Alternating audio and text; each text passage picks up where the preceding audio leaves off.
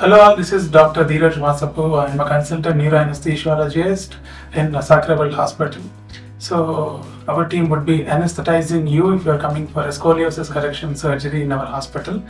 So basically what anesthesia we would be giving is called as a general anesthesia, where you will be asleep during the procedure. So there are several concerns during a scoliosis surgery. Since the patient will have slight restrictive lung disease, so we would do a pre-operative testing to titrate our plan for the general anesthesia. And also during the procedure we would be doing something called as an intraoperative neuro monitoring, so which is going to take care of your spinal cord and the nerve roots which are exiting from the spinal cord during the surgery.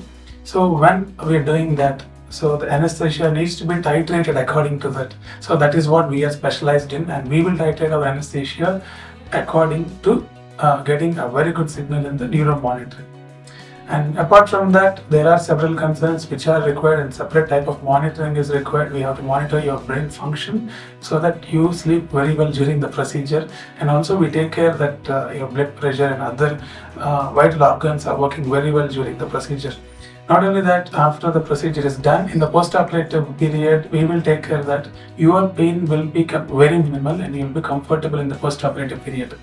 So the whole pre-operative, intraoperative and post-operative period will be taken out by the neuroanesthesia team in Sakra World Hospital.